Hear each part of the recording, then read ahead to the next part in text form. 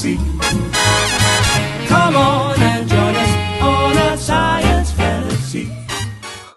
Welcome everybody to Musical Orbit's webinar, Flutes Around the World. Well, one flute in particular. We're joined today by Siobhan Grealy, who used to be the second flautist of the London Symphony Orchestra, is also the principal flautist of the English Sinfonia and a flautist of the Wakeford Ensemble. She's also one of the biggest names around London in the session world. But you actually, Siobhan, don't live anywhere near London, do you? No, I don't. I live up in East Lothian these days. In Scotland? Yes, Scotland. A little town just outside of Edinburgh on the coast. So what made you move and do the commute from hell?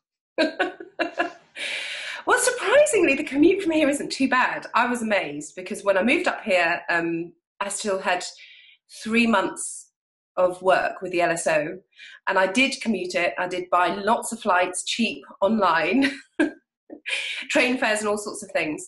But it isn't as bad as you would think, considering how terrible the train journeys can be in London sometimes. However, what brought us up here was my husband's job and our little boy, because he was quite small when we moved up. He was only 2.5, and when Steve was offered a job up here, he comes from Scotland. We just looked at our lives and we thought this is the right thing to do for the family. So we leapt, really, rather than, I certainly didn't think about it. I just thought I know this is the right thing to do.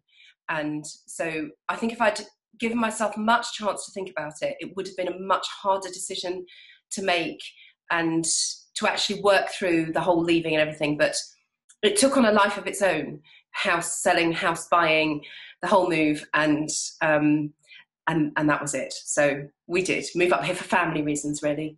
Well done, you. Rachel sends in a question saying, do you miss your musical life in London? Now, we know that you do still huge work in London, but do you miss it being all on your doorstep like that? I do. I really do miss that a lot. And people warned me that it would feel, it would be difficult. But I couldn't think about it at the time. And in fact, even when I first moved up here, it was a good 6 months before I started to miss it. In fact, it wasn't the musical life at first I missed. I was born in London, I went to school in London, I studied in London, and I worked in London. And it wasn't until I moved up here and suddenly had no connections to London. I found myself standing on Waterloo Station concourse and bursting into tears with a rucksack on my back thinking, oh my word, I don't live here anymore. So it was really that at first that I missed, and it took quite a long time for the musical thing to kick in. But I do miss it. There's a lot going on up here, but I miss the LSO a lot. I would be lying if I said otherwise. It's a tough life though, isn't it? With an orchestra like that, they work extremely hard. They and do. Are travelling a lot. How many months a year do you think? I think isn't it actually a full 4 months away, but that is spread across every month. Yeah. So I think it's more that I was thinking about this morning because I wondered if somebody might say that. You know, I went from doing full time something that I dedicated my life to since I'd started playing the flute at 11, to not doing it as much as I had been doing, and that's a big shock. You know, it's and the main focus of my life shifting to being about other people other than myself, and so you do miss it. And I have days when I think when I see them, you know, at the start of they just did a long tour in America, and all my friends were putting pictures up of themselves and having cocktails in New York, and I thought, oh, and then when I realised it was 18 days, you know, and you think that it just didn't fit with where I was in my life. Yeah. But I did miss the LSO and my colleagues more than, in a way I didn't anticipate, and found myself sitting in other places playing pieces I played with the LSO and being really emotional about it. And then I had a real breakthrough at Christmas, just the last Christmas just gone, I found myself sitting in a green room in Glasgow listening to the Enigma variations on the tannoy, and as one of my close colleagues in the LSO and a very dear friend, Sharon Williams, will testify, was never a lover of Elgar. but the LSO changed that. Actually, Colin Davis changed that. And it was a really surreal thing. And I sat in that green room and I listened to them playing it, and I thought, I must be moving on, because I think 12 months ago I would have had to have left the building. I couldn't even have listened to it because I would have been really over emotional. And so, yeah, I mean, the short answer is there are aspects of it that I miss, but we have a great life up here. Yeah. You have to find the balance, don't you? Yes. The tricky yes. Steve asks, how did you get involved in the London sessions scene? This is a question we have quite often at Musical Orbit. It's quite a tricky one to get your foot in the door, isn't it? How did you get your foot in the door? Well, I got my foot in the door because prior to the LSO, I was a very busy London freelancer. That took a very long time to happen, a really long time to happen, because I was the grand old age of 40 when I got my job in the LSO. So, and I got my first sessions with a big London session fixer because a principal flute was being asked who they wanted in the lineup next to them. They were suddenly getting a lot of work themselves, and I was one of their top choices to sit in the section. Almost immediately after that started happening, I got my job in the LSO. And was no longer available. But actually they carried on asking, and when I was on maternity leave they asked, and when I left the LSO they asked, and then they said, what do you mean you've moved to Scotland? But essentially it was Principal Flute who appreciated my support next to them, who got me in through one fixer, and also one of my best friends used to fix film sessions several years ago. So I cut my teeth doing her sessions and learnt a lot. And then you also learn the ropes with other orchestras. So when I was working with the London Philharmonic Orchestra, we did a lot of The Lord of the Rings. And that was an education. So by the time I got to the LSO, who do a lot of sessions, I was fairly comfortable in that environment. But for me, it was my success as a freelancer, as a down the line player, that got that foot in the door. What would be your top bit of a session advice to our followers? Your top bit of advice for not getting the work, getting the work already, being in the session, but keeping the work in the session. My top bit of advice would be sit still, stay quiet, and say nothing.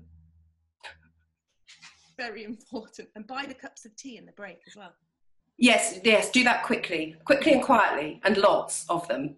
Very good. It's all about the music. Yes. Now we have another Siobhan here asking a question. Oh, she said, hello Siobhan. What age were you when you started playing? And did you have a very good first teacher?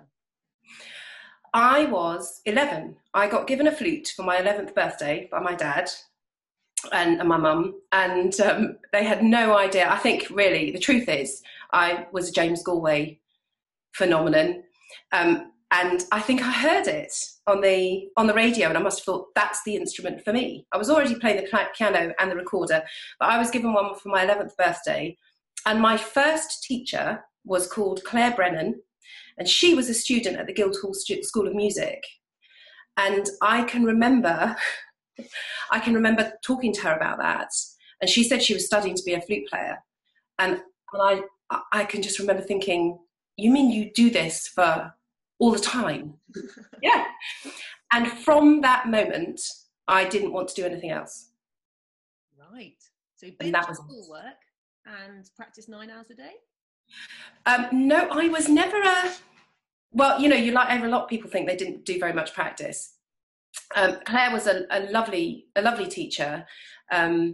She, I think, had quite a lot on her hands with me. I don't think I would have said I was the easiest student at school or anything else. But I did practice, and then as I progressed more, I actually dumped my academic lessons to practice at school. My family weren't musical at all. We had a piano at home, but nobody was musical. And the truth of the matter was, it was not at all popular when I played at home. So once I got to the stage where I was having to do enough practice to carry on, I did that in school. So I used to get into school, I used to get up really early, and I used to get into school for between 7:30 and 8 o'clock in the morning and practice before lessons started. There was one subject I wasn't particularly good at, coming up to my O-levels, which was the precursor for the younger ones of you to the GCSEs. And I just dumped a subject and practiced for that double period. And then when I got into A-levels, I just got into school at 7 o'clock in the morning. And that was when I did my practice. Yeah, there's got to be some dedication there, really, doesn't there? Yeah, as much as I like to think I didn't do much practice, I suspect I probably did more than I thought. I think you probably did. So Siobhan also asks, how important is the first teacher that you have? She says that their daughter is not happy with her first teacher, but she's not sure whether it's just the daughter being difficult or whether they should actually move her. Yeah. How crucial is that very initial grounding? I think that this is a really important question on two levels, because I can't answer the question about the teacher because I don't know the teacher, and also I don't know your daughter. So, but I can answer it from a personal perspective, both as a student and as a teacher and as a player. Obviously, it is really important that you are comfortable with your teacher. I always say to people who talk to me about it, and this is a particularly pertinent point at this point in my life, because I live outside of Edinburgh and quite a long way from the hub of music in Scotland. And when people say to me, "Oh, will you teach my child this instrument or that instrument?" I think, no, I'm a flute player, you know. But to them, if you're a musician, you can teach any instrument you like. And I really feel it's very important that you get a specialist as soon as you can, if not from the start. So if you have found a specialist and that person is a good player and a good teacher with a well-respected reputation, then it could be your daughter who's being difficult. But also, I found a lot with, and I'm going to face this with my own son, that in today's society, people very much want a sort of a quick return for everything. And it's really hard to keep students motivated with the long goals that come with music practice. There are peaks, there are troughs, and that can be something that as a parent, you can make an enormous difference to your child's progress if you are willing to help them through that and practice with them and work alongside the teacher to help their musical progress, because learning a musical instrument doesn't happen overnight. It's a lifetime's progression. But a specialist teacher will make a huge difference. If you have got somebody whose main focus is that one instrument, then they will bring something to it that a broader spectrum teacher may not bring. And also, if you've been studying with a teacher for several years, it can be that you reach a stage where the relationship isn't as functional as it might be or as productive, and so it could be that it's time to move on. So the answer could be that it depends how long she's been with the teacher, what stage she's at, and is it time to move on to a different level with that teacher. Yeah, and there's also, I think we can't underestimate the importance of the parent practicing with the child, as you said. Yeah. Even if the parent isn't musical at all, it's very important that you sit there, you take notes in the lesson of what the teacher's requiring, and talk to the child about, are they doing what the teacher asked? Because a small child, it's a lot to ask. That it is a lot to ask. Yeah. Stressful thing. Lovely. Steve now has come back with another question saying, do you meet other flautists from other orchestras when you travel around the world? Is it one? I think he's asking, is it one big social party? A little bit, sniffy. What are they like? Well, I was about to say no, you don't really, but you generally don't meet other orchestras who are on tour at the same time, because by definition you're all doing concerts in different places. And before I took the job in the LSO, I had worked with the LPO for 15 years, and I'd been at college with Sue Thomas, who's in that section, and Stuart McElwan was a great friend of mine, and I said to Stuart, well look, we'll still meet for drinks, and he just turned around and said, I went to college with June Scott, she's one of my oldest friends, she's resident in the festival hall at the same time, we never see each other. Okay, so harsh but fair.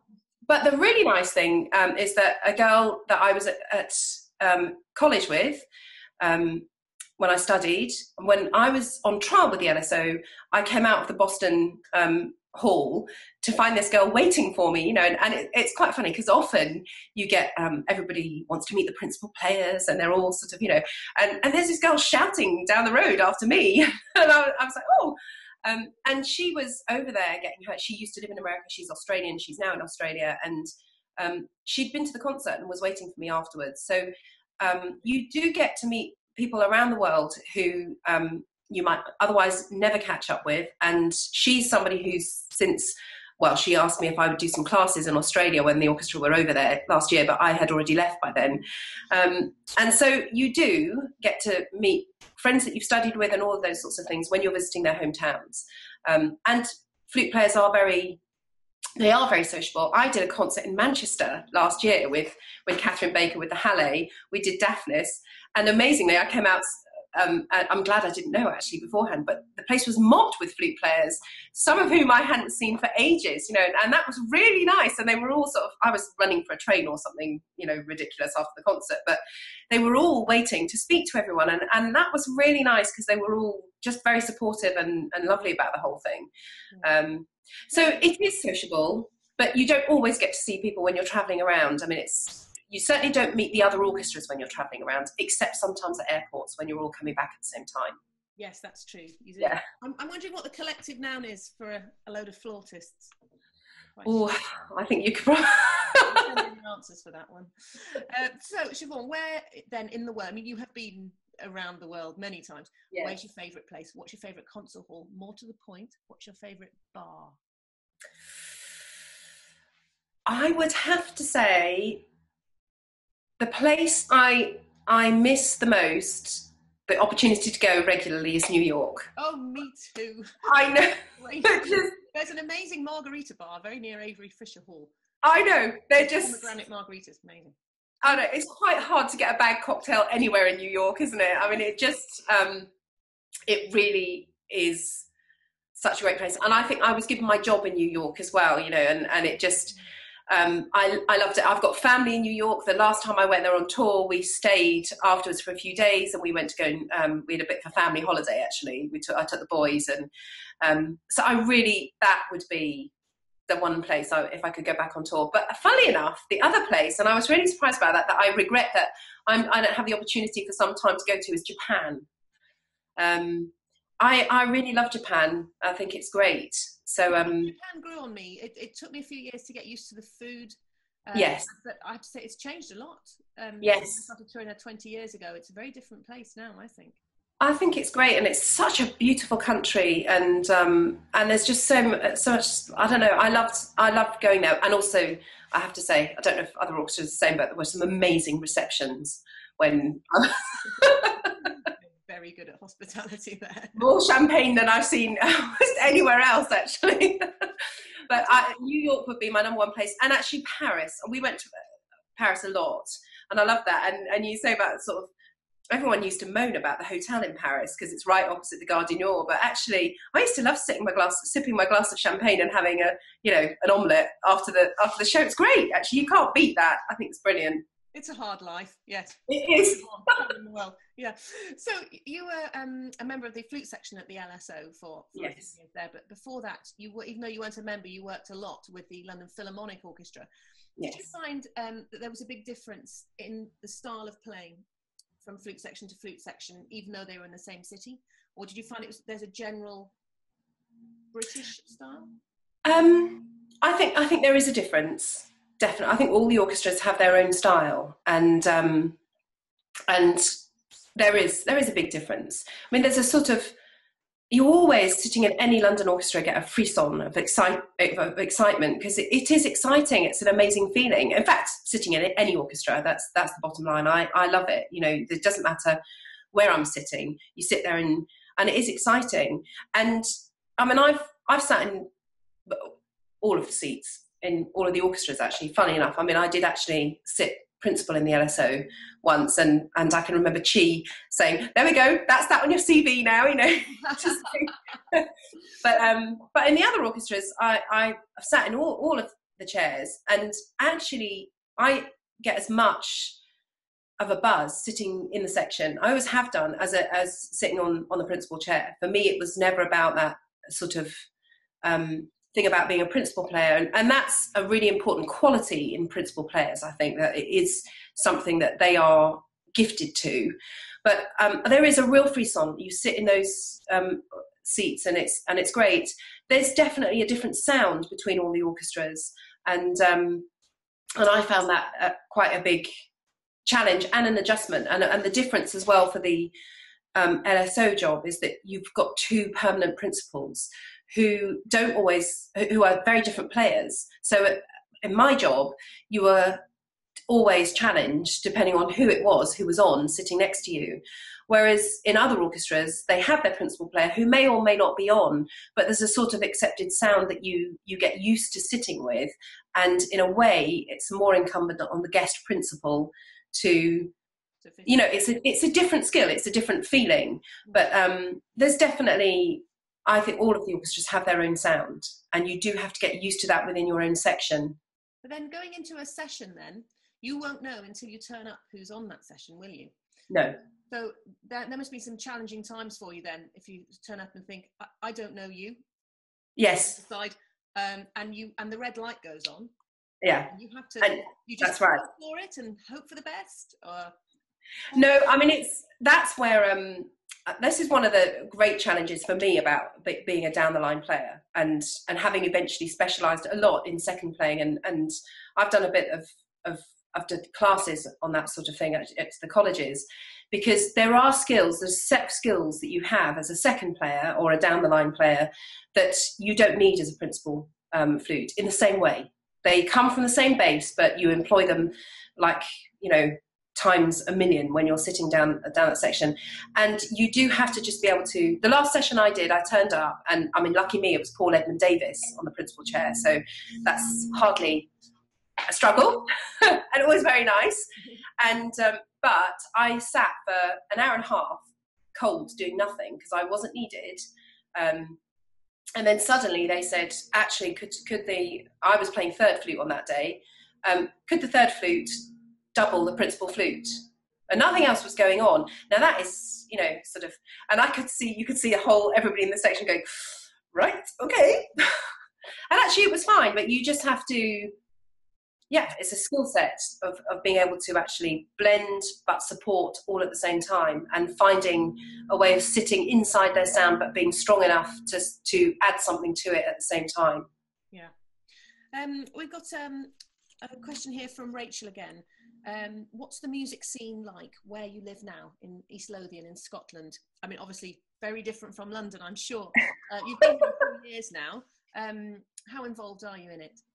I'm not very involved in the scene up here, and that's partly because it's when I moved up here, it was an enormous change in life, and it took a lot of, I needed time to settle in up here. And for the first 6 months, I mean, I had left the LSO, I think I was after 2 months of commuting, but I had a couple of tied concerts. So it was 6 months. My last concert with the LSO was 6 months after I moved up here. And at that point, I said to my husband, I need to say no to any work coming in from London and take 6 months to settle in up here, because I was getting very homesick for life back down south. But, I don't live near the music hub of Glasgow, from what I can gather. Most of the music happens in Glasgow. I don't live very far. In fact, I live closer in public transport terms to Glasgow than I lived to London when I was in the LSO. But people don't travel very much to work here. They all live quite close. And I haven't really wanted to work that much, having made the decision to come up here for family reasons. My son doesn't start school until next year. And so I needed a break really from orchestral playing, and I needed time to assimilate what I'd done to my life and all the decisions I'd made. And I was really tired after 5 years schlepping around the world with the LSO, having had a baby and all of that. I really needed a break. And also having spent the largest part of my career freelancing, I certainly wouldn't expect anybody just to bend over backwards to get me in to work just because I'd announced my arrival up in Scotland. So I haven't really, I've just gone very slowly, and they're very friendly and they're very lovely, and I do bits and pieces of work here and there which fit in around my life, and I keep my hand in down in London, but I've not completely thrown myself into the music scene up here just yet. Classical music wise, there is an enormous like sort of folk music scene here, and the funniest thing I find when I'm walking around and I'm talking to people and they say, oh, you know, what do you do? And I say I'm a musician. Where I live, they'll go, oh God, not another one. It's because there's a massive folk scene on here, and people, so there's always folk stuff going on in all the pubs, and there's a folk festival and all this sort of thing, and it is quite funny. I have a little smile to myself because I would have said that 95%, if not even 99% of the people who live where I live have never heard of the LSO. That's good. I mean, they've got no, it's quite bizarre, you know. And when I moved up here, somebody said, oh, okay, so you've left your orchestra. What was it? She said, wait, can you not just move upwards from that, you know, now that you're here? And I just sort of laughed and I said, it's more a sort of a sideways thing, maybe. I don't know. It was just, so it's a very different scene, absolutely, in my locality. The actual Scottish music scene, I'm taking my time because my move up here was about other things. Yeah. Well, so if, you know, maybe one day you'll start accepting students in East Lothian. Maybe you'll start having a go at the folk scene yourself. I don't know. I used to do a lot of folk singing when I was a kid because my family's Irish. So that was the only music there was in our house. Classical music was a complete sort of. In fact, my mum was. She still says. She used to say to me regularly, I look at you and I think, where did you come from? No, because it was never, no one in my family knew anything about it. It wasn't, nobody had heard any. It was just a complete, total shot out the dark, you know. We've got time for one last question. Okay. It's a rather good one from Rachel, who we know that you have a little son who is yes. 4, 5? He's 4 and a half. 4 and a half. Do you encourage him to play?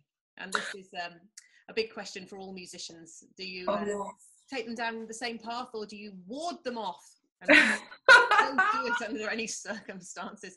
How do you feel? This is such a tough one.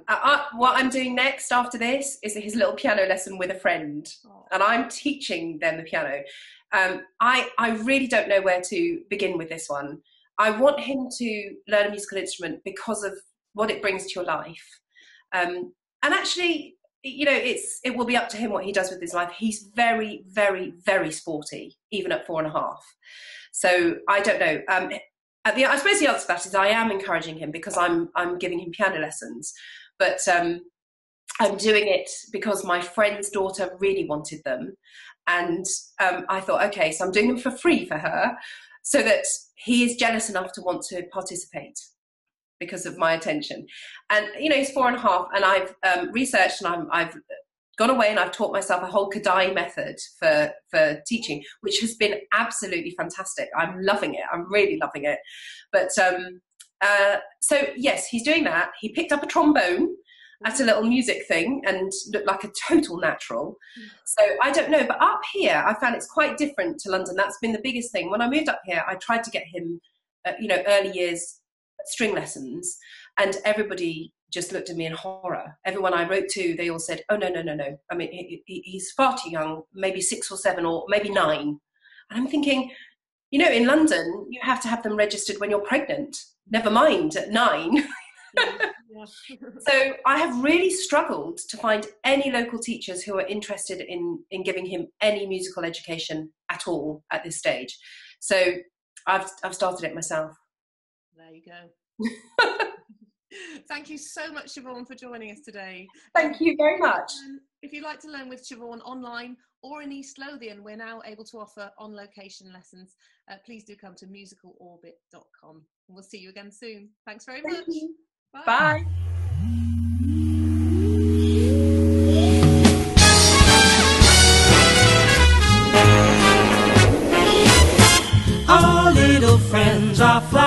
through the galaxy.